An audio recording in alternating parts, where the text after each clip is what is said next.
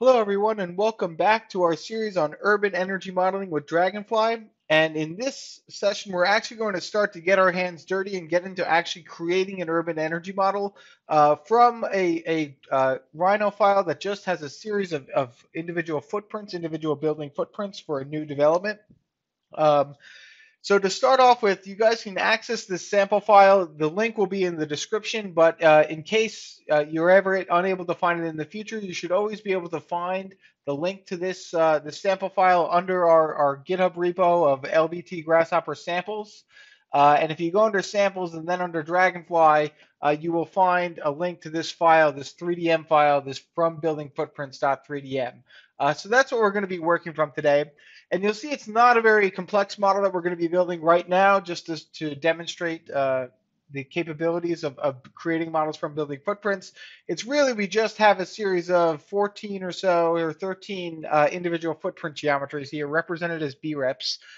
You guys will see actually, if you look at the names of these geometries, we actually already have names that we're going to use to assign them in our Dragonfly model in order to assemble them and actually assign properties to the Dragonfly models. So we have a name for the footprint or the building, and we have the number of stories that are associated with that building.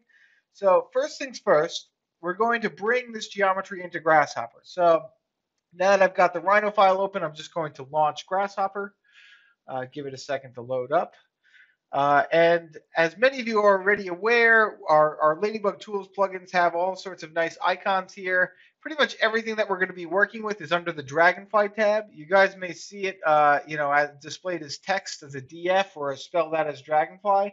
I'm going to leave mine as icons so that you guys can at least follow along a little more easily with that. And importantly, the critical thing I need to do is the component that I'm going to be using to basically turn these geometries that I have in Rhino into fully simulatable Dragonfly objects is under this Zero Create tab. So if you guys bring this DF from building footprint, this Dragonfly from building footprint component, you'll see this will give us a sense of what we actually need in order to take geometry and make it simulatable. All right, and I'm going to use a little utility here so that you guys can follow along easily by seeing both the icon of the component I drop on the canvas and the name of the component that I'm looking at. Okay, but you obviously don't need that plugin yourself. This is just to help you guys follow along. So, all right, so in order to create these Dragonfly buildings, first and foremost, you'll see that we need footprint geometry. And the reason why I know I need that, again, is because of our naming convention. If it's got a single underscore in front of it, that means it's required. You guys can also click on the little orange balloon that's associated with these components, and you'll always be able to see exactly you're getting messages about what you're missing.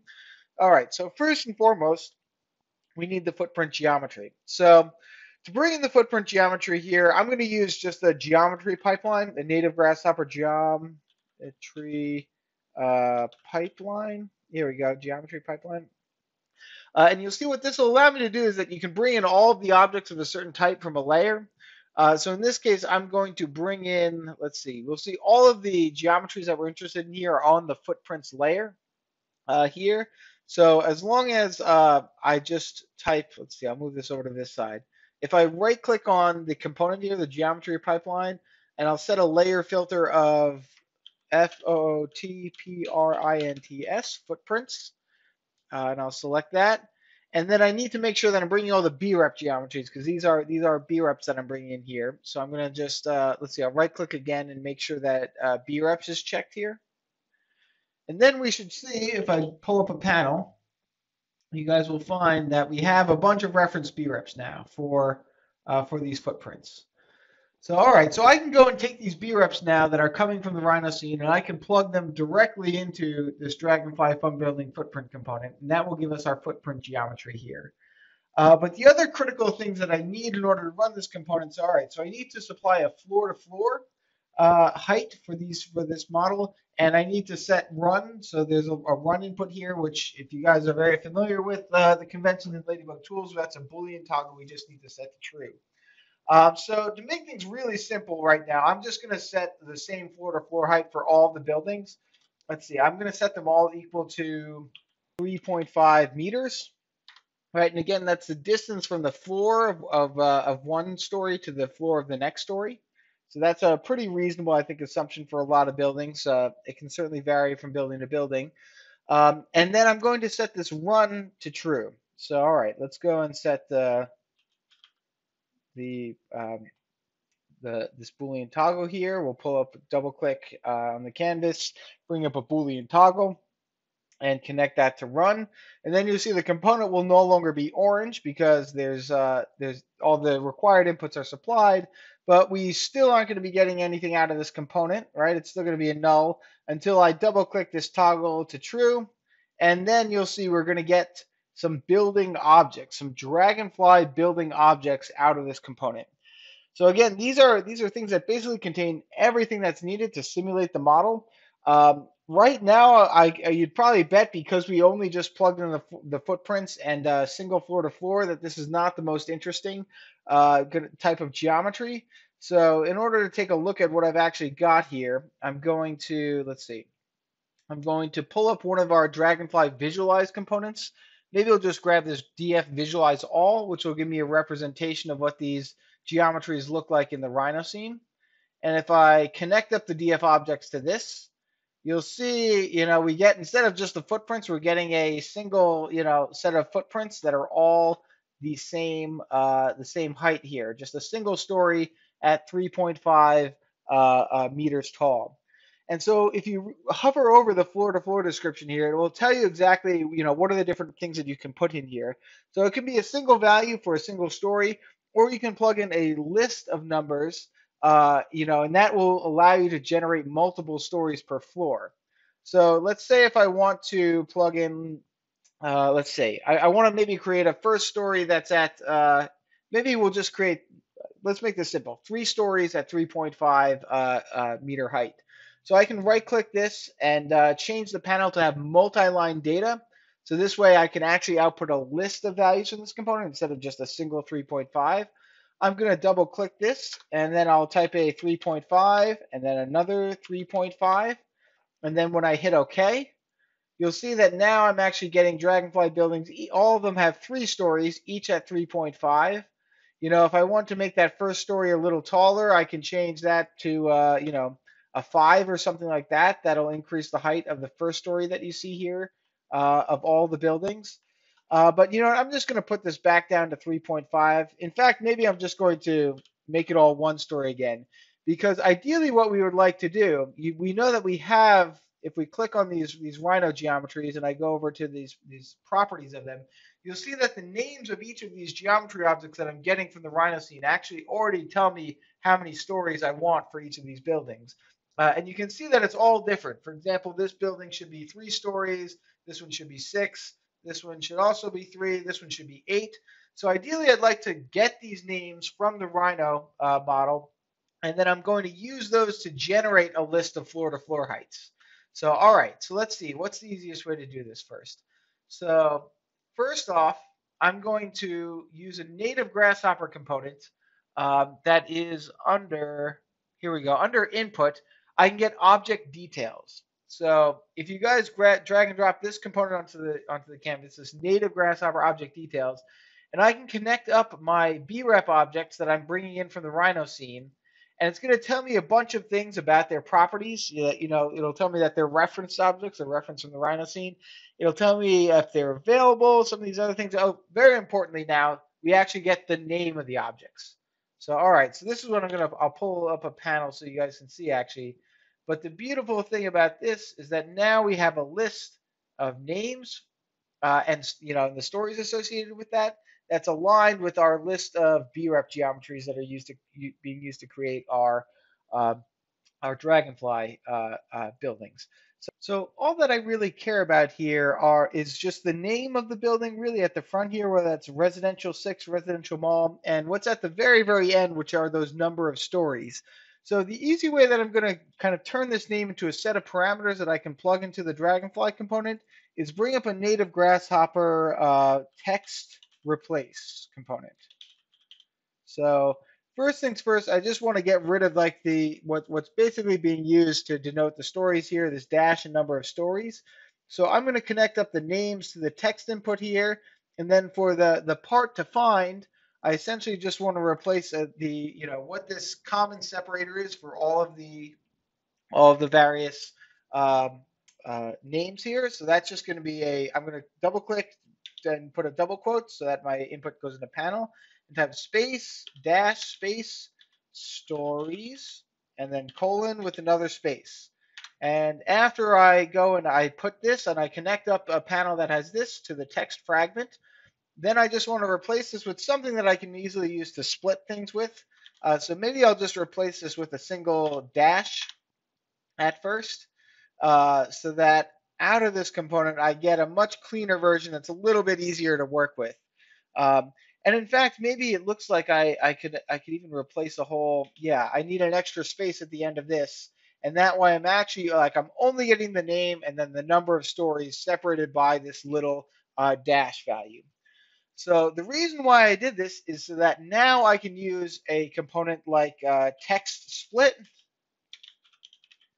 Here we go, which is again another native Grasshopper component, which I found by just double clicking and typing text split.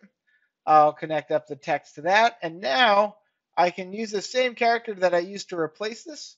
I can plug this in here.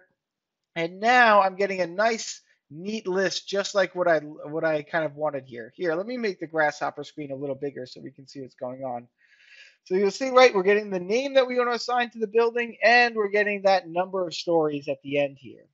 So, all right, so the easy way now that I can grab this integer for the number of stories, I'm going to use a native Grasshopper list item. Okay, we'll grab that list item, and then I'm going to connect up this list of values here, right, which is really, because we have a double dash line here, is a Grasshopper data tree. So it's like a list of lists. And really, I just want for each of these kind of sublists, I want the second item, this index number 1. So for the I input of list item, I'm going to plug in a 1. And we'll connect that up to the list item here. All right. So now I have a nice, neat list of just the number of stories that I want to assign here. So I could go ahead and instead of plugging in my 3.5 here for my floor to floor height, I could just go and plug in my list. The problem that we find here is that just in the same way that we plugged in a list of 3.5 values before, now essentially the component is going to interpret this as I want the first story at 10 meters, the next story at 3 meters, and and so you can see that's why our Rhino Grasshopper scene doesn't look too cohesive right now, right?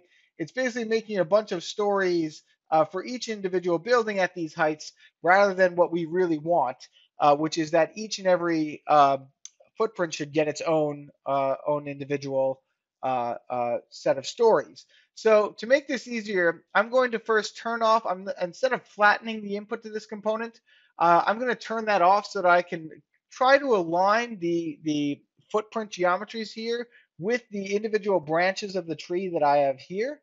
So in order to do this, I will right click on the floor to floor and unflatten this, basically say that it's no longer flattened. And already we're getting a little closer to what we'd expect. But I also would need to take this footprint geometry and also turn the flatten off of that. Now we're starting to get a little closer. So you see how when we look at our B-reps here, it's not a list of lists yet, but our floor-to-floor values are a list of lists. So in basically what we want to do is kind of make sure that our footprint geometry, our B-rep footprint geometry, is aligned in the exact same way that this floor-to-floor is aligned here.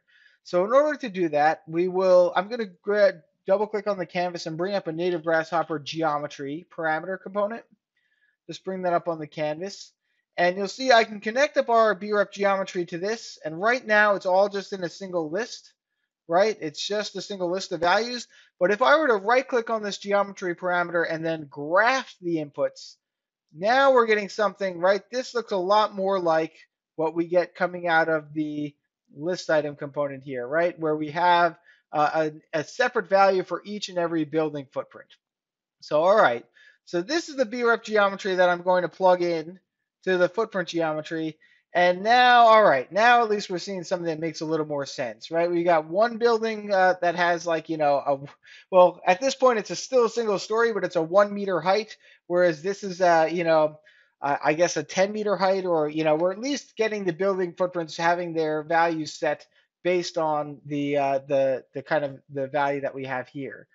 So I guess ideally what we need to do though, if we really want to say like, get this component to actually specify a number of stories that correspond with this footprint geometry, what we really need to do is take this, maybe let's say this 3.5 value that we have here, right? It's this value that says each story is only 3.5 tall, and we need to duplicate that the same number of times that we see in this list here.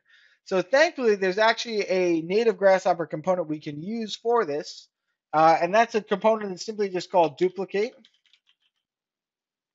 Okay, and this, if I connect up a 3.5 here to this component, and then I connect up for the n, or the number of times that I want to duplicate this value up to this, up from our list item component, we'll see when we look at the output here that we actually get what we're looking for. So I get the first value is 3.5 duplicated 10 times. The next value is 3.5 duplicated 3 times, So now we're actually pulling the number of stories from the name and generating a list of values that is aligned to our input geometry. So I believe if I simply take these values and plug them up to the floor to floor here, there we go. So this is exactly what we were looking for now, right?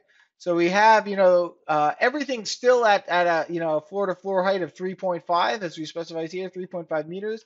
But we have some buildings that are 1 story, some buildings that are 3 story, uh, some buildings that are 3 story, and some buildings that are 10 stories, even like this one.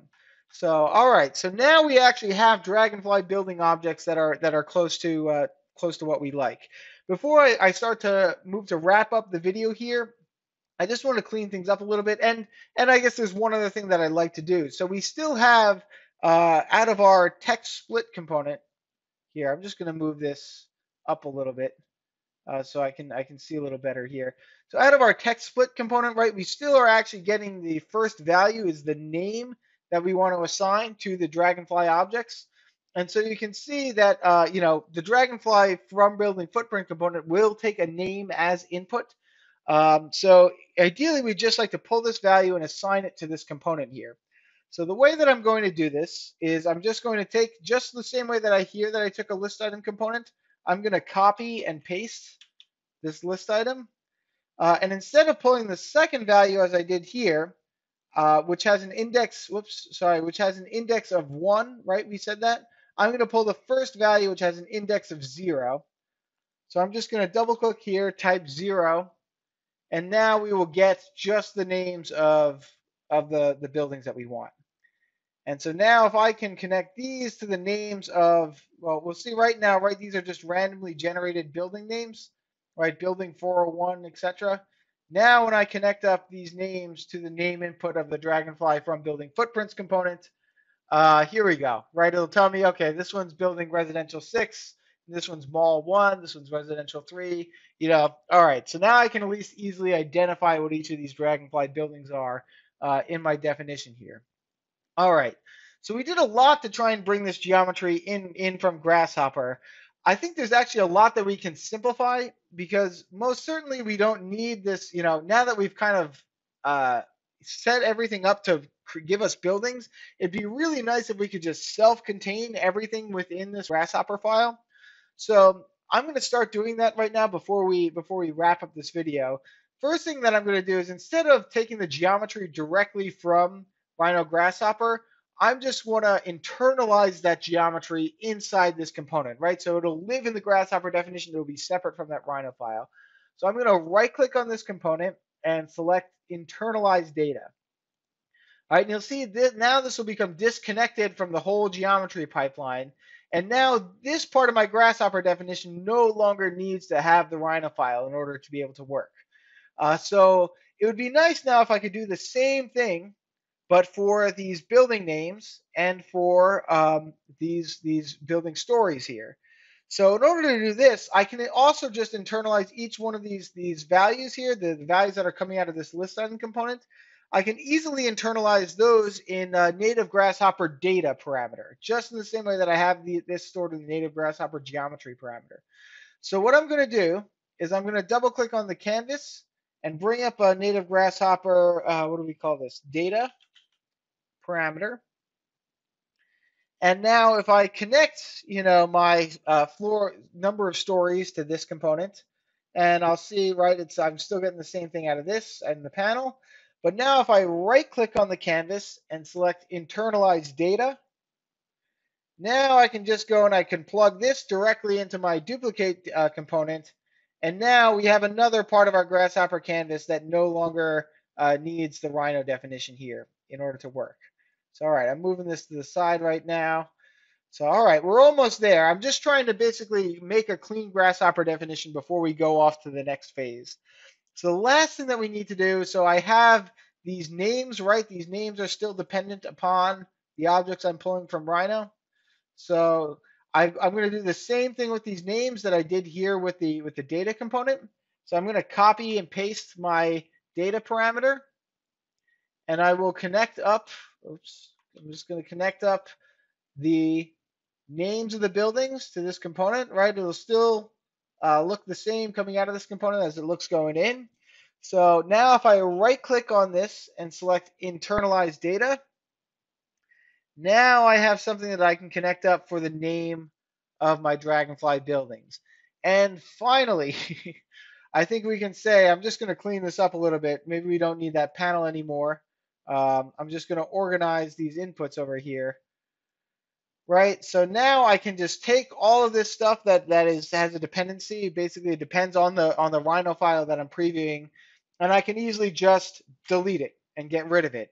And I now have a Grasshopper definition that contains both the geometry, right, the footprint geometry that I'm interested in. Those are aligned with lists of stories of floor-to-floor heights that are being assigned to those footprint geometries to create Dragonfly buildings.